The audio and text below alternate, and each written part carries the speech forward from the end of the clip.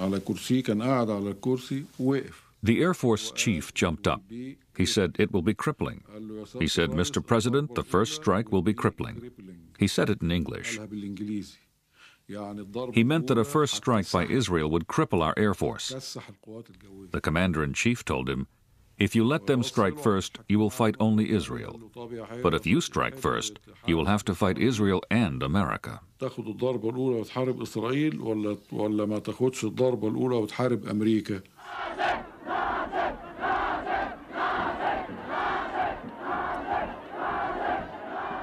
But the war fever in Cairo had become unstoppable. Popular hatred of Israel, which Nasser did nothing to discourage, now swept him forward and drove other Arab rulers to his side. Even King Hussein of Jordan, for years at odds with Nasser, decided he could no longer stand aloof. In the morning, I got into my aircraft and flew to Cairo. And I was met by the president. I was in military fatigues with my gun on. And he said, well, I see you're carrying a gun. I said, I've been like that for the last few days with my troops. And then he made a strange remark.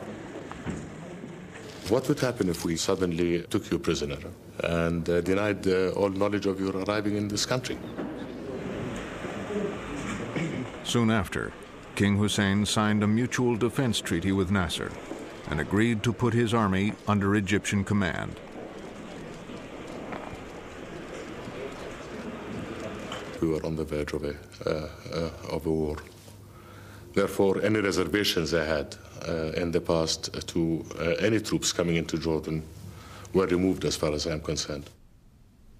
So Israel faced the prospect of war on three fronts: from Jordan in the east, from Syria in the north, and from Egypt in the south.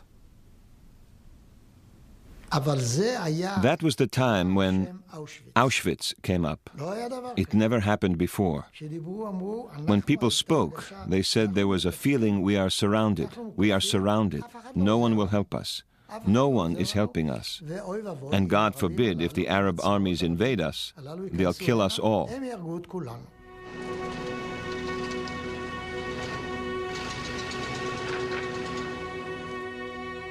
By this point, Israel had been mobilized for more than 2 weeks. All males aged 18 to 55 were called to serve.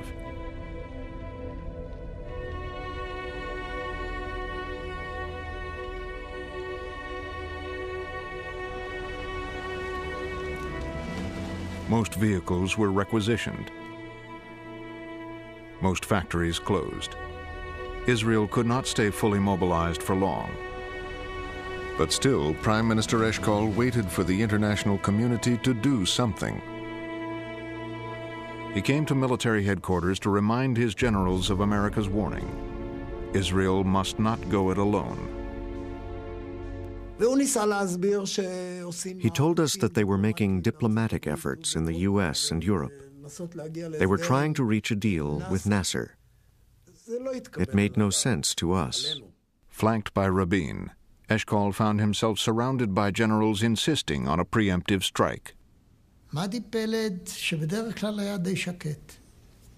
General Peled was usually pretty quiet. Now he was shouting. He was actually shrieking. Why do you hesitate? Why are you afraid?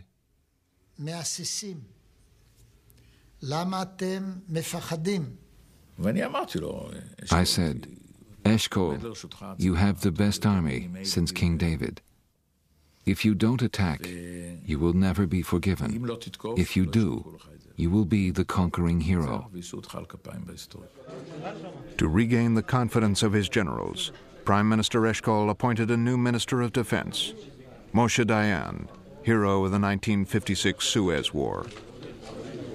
Because the number of their forces is bigger than ours, but still I hope that we can make it, but much depends, very much depends, upon where the battle is.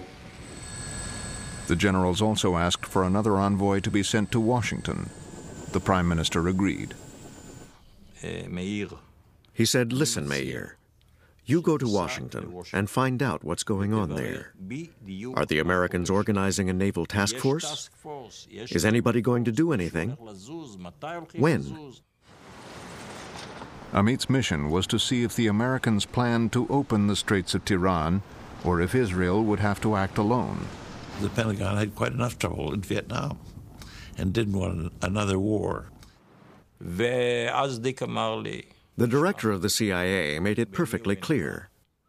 There is no international naval force. There are no American plans for action. There is no task force.